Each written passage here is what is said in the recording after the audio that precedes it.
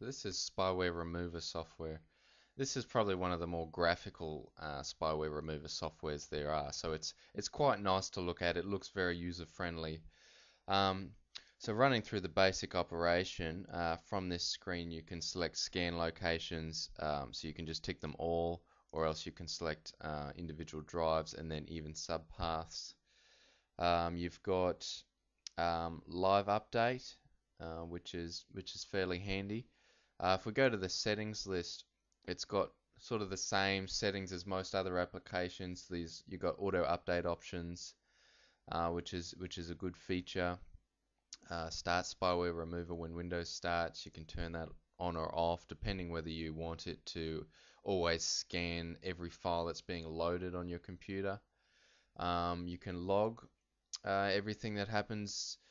That will consume some resources. You might want to turn that off if you're not really interested in finding specific details about what the spyware scanner is doing. And here's the other options. These are probably major options. They're not really highlighted as major in this application, but they're still here. So scan active processes, that will scan everything that you're actually doing all the time. So every time you load a file, it will scan it. So if you find your computer's running slow, you can turn that off. Scan Windows registry. So any changes to the registry that it detects as malware or spyware, it will alert you. Scan cookies. Some cookies are for tracking. It can stop those. And scan files.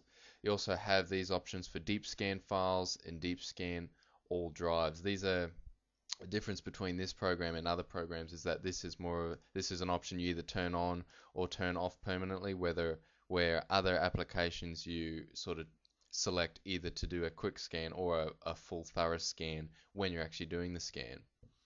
And it has an option here to upload suspicious files to anti-spyware net.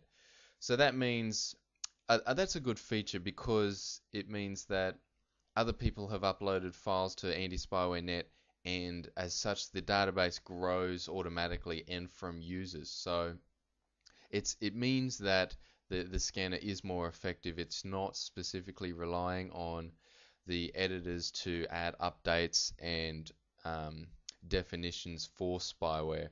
It means it's usually always being updated by the user end. So the quarantine list is updated faster. You also got this ignore list. This is for applications it might pick up which you know aren't spyware. You can put, a funny thing, most of these spyware applications will actually pick up other spyware applications as being spyware. So I think that's more of a marketing thing than actually a spyware thing. But anyway, I've got quarantine lists. So and a lot of the other applications don't have this quarantine list feature. So every time it does pick up a spyware or malware threat, it will add it to here. So it'll actually quarantine those files, and then you can choose whether to restore them if you know that they're not spyware, or totally remove them. Once you've done that, we go back to the scan screen, and you just click Start Scan. So it's more graphical, this software. The options are more of just of a tick box type.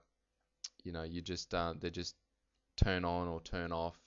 So the options are fairly basic. It doesn't seem to include a startup manager software for this. It seems specifically for scanning for spyware.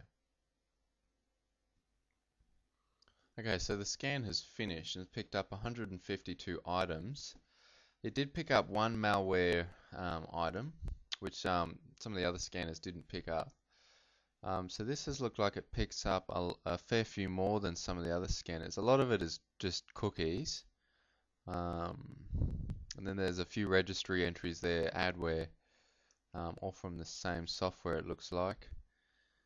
So if you've used spyware remover yourself and you've got good thoughts or bad thoughts about it, then put a comment below and let us know what you think.